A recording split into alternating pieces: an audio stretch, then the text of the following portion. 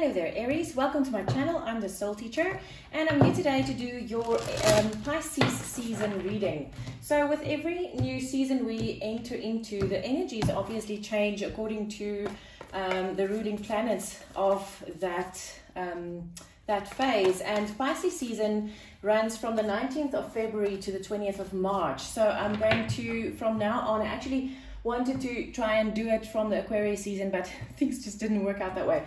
So anyway, I'm going to do this with every season we are entering into, and it should be very interesting to see how this plays into all of the other readings that I do with the moon readings and the monthly energies and stuff like that. So anyway, Aries, let's see what is the overall energy for you for this Pisces season. And we have the Great Gathering. It's all coming together, intuitive hits and soul tribe. Okay, so Pisces is all about, Pisces is the dreamer of the zodiac. So what happens with Pisces, what is an overall trait of Pisces is that because Pisces dreams so much, and especially because Neptune is also now in Pisces. Neptune is also all about our dreams and our desires and all of these things. So Neptune is in Pisces at this moment. So we tend to keep on planning and planning and planning, but we don't get to the doing. Pisces has got one of the, I don't want to say bad, but one of the more negative traits of Pisces is exactly that, is that you keep on planning and you make these beautiful plans, and it's fun for you to plan and to attend meetings and do all of these things to plan, but you never get to the action part. And this is, especially because Pisces is also now in Neptune, we need to, instead of planning and keep on going, your heart chakra just jumped out. Instead of just trying to keep on planning something, we need to do first. So we need to take the first steps, even though you don't have all the information, even though you don't exactly know what you're going to do. Just take the first step. Just get into that doing phase, that masculine energy, the action phase. And if we do that, we should be able to handle this whole Pisces season a little bit better, especially seeing that Pisces is a Neptune. So guys, let's start and see. The first card that we're pulling out is the card that describes you best currently. But when I say currently, I mean within this Pisces season. Next one, how to improve your self-confidence. Then an energy to channel that improves your communication. Now that's also a thing about Pisces. Pisces, it's a bit difficult for Pisces to communicate properly because of this dreamy element.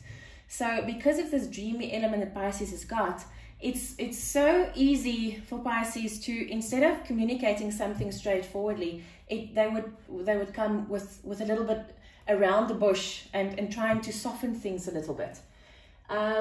Next one is how you can set healthy boundaries, which is also a thing of Pisces. Obviously all of the things that we're addressing here today is a little bit of the more challenging sides of Pisces, which is the reason why we're addressing this. Well, we must also play to Pisces' strength as well, which is the dreamer. So yeah. Anyway, so next one is how you can incorporate more of that divine masculine energy. Like I said, the doing part of things, instead of just dreaming and planning and whatever. How can you start doing things for real? And then the last one is how you can express yourself more creatively.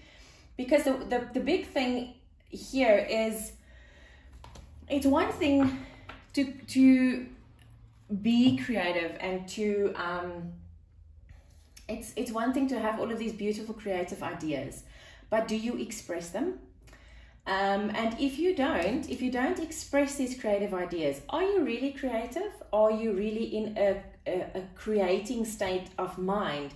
And remember, we are the creators of our own realities. So as we try and create life, we need to be in this creative state.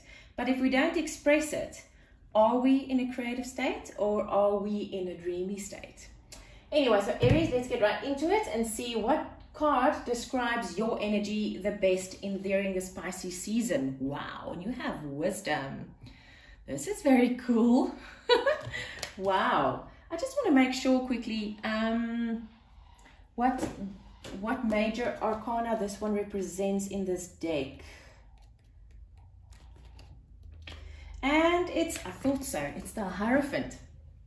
So what I feel here is because this is different deck, so the cards obviously have a little bit of a different energy about them, and because it's a spicy season, the Hierophant is all about it can be a higher commitment in love, it can be like a brand new spiritual kind of connection coming in. Also, and this is what I'm getting for you, and because this is also wisdom, see that book that he's carrying around, and you see the sun, but it's like the light rays is not coming from the sun, it's coming from the book. See, which is quite interesting. So what I feel here for you guys is the Hierophant is all about commitment also. And I feel with Pisces season that you might be feeling committed to studying a little bit more, or to get some more information on a specific topic regarding a new business, or just your spiritual beliefs, or whatever the case might be. And especially with the overall energy, the Great Gathering, it's all coming together, intuitive hits and soul tribe. Those intuitive hits might be the reason or the thing that prompts you to get some more information on things. But let's go more into the reading to see, because that's a thing of Pisces. We get enthralled by this beautiful inspirational idea, and we get all the information that we can, and we start planning, but we never get to the doing part. So the second one is how to improve my self-confidence. Accelerated motion, you see. If you are in the planning phase and you stay in the planning phase, nothing will happen, because what needs to happen when you've planned out this whole beautiful, perfect plan, it needs to the execution to move forward. And if you don't execute, you will feel like a failure, because you will feel that you've been planning and planning and planning and planning, but nothing actually comes together. But this is the time that it's coming together, remember? And the thing is, how to improve your self-confidence is start moving. Start moving along with your plan. Exactly what I said about this is, yes, gather the wisdom, but I feel that you come into this season, this is the very first card, you come into this season with this wisdom in your hands. And I feel that this is a time that you need to, like, completely against Pisces traits, is go in with the action. You already have the wisdom, you need to start moving things. Okay, so number 3 is an energy to channel to improve your communication. Wow, this is the Magician, guys. Goodness gracious, awareness. So what I feel with this is an energy that you're going to channel to improve your communication. So I feel you need to ask yourself, what is it that you need to happen or want to happen here with all of your planning and all of the things that's coming? What is it that you want to happen? And with that, I must be honest with you guys. When I started this channel last year, it was a very slow go, because I still have an accounting practice, and that was my main income source, is my accounting practice. And I didn't have a lot of time, so I basically did very traditional spreads, if I can say so.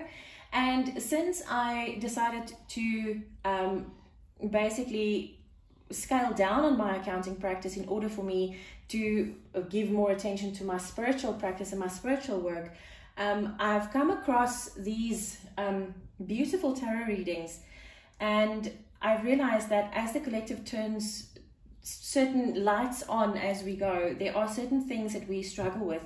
And I started writing out all of these readings.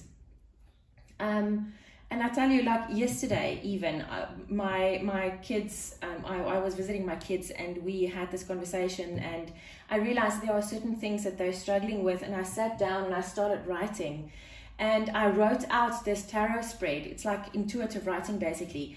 And I tell you, when you ask the questions more specifically, your answers are more specific. So with what I feel about the awareness card there, Aries, is that ask the specific question to yourself, and then you will get the specific answer in, oh, this is actually what I want out of this. And by getting there, you would be able to put your thought, your manifestation out to the universe more directly and more specifically, which means it will come back to you more directly and more specifically, which is absolutely awesome, which is exactly what we want. Right, so number 4 is, how can you set healthy boundaries? Okay, so this is emotional loss, but note it's a number 5. So how you set emotional boundaries is you let go of all the emotional losses that you've ever had in your life, and you stop thinking of every single thing that happens in your life as this is another potential emotional loss. Because if you do that, remember the question is, how can you set healthy boundaries? Because Aries, you set boundaries very, very well. You do that really well. The thing is, how do you set healthy boundaries? Because there's a major, major difference between setting boundaries and setting healthy boundaries. Don't set boundaries with the fear of more potential emotional loss. Set boundaries on what your gut tells you, how you feel. How do you feel when you're around this person? How do you feel when you're around this situation? How do you feel when you're in this workspace? And according to that, set your interesting, but set your boundaries according to those feelings, not according to previous emotional loss, because you will set your boundaries up so well that nothing can come through, so you won't be able to receive anything. So whatever it is that you're doing so greatly on this side won't be able to come in because of this boundary that you put up here that is not a healthy one. Wow, that's a very specific message there, Aries. Okay, so how can you incorporate more divine masculine energy into your daily life? Because Pisces does not like to take action. And this is exactly how. By getting into balance, by balancing out your feminine and your masculine. Yes, the feminine is the intuitive side where you get those intuitive hits and you get this great idea and you're starting to gather the wisdom and you're starting to make the plans, but have it in balance with your masculine side, because that is the only way ever that things would actually be able to ground into your own 3D reality. And the last one is a new way to express yourself creatively. Wow, prosperity begins. So what I feel with this, Aries, is if you actually heed this warning and you do this as Spirit is trying to lead you by or guide you by, you will be able to do the things that you would like to do to express yourself creatively. Things cost money, right? And with money and time, both are really big factors in having a creative hobby or expressing yourself creatively the way you'd really like to. But if you incorporate your creativity with those intuitive hits that you're getting into this masculine energy and you have the balance of the two, prosperity would begin and you would have this absolutely wonderful life. So Aries, this is what Pisces season is offering you.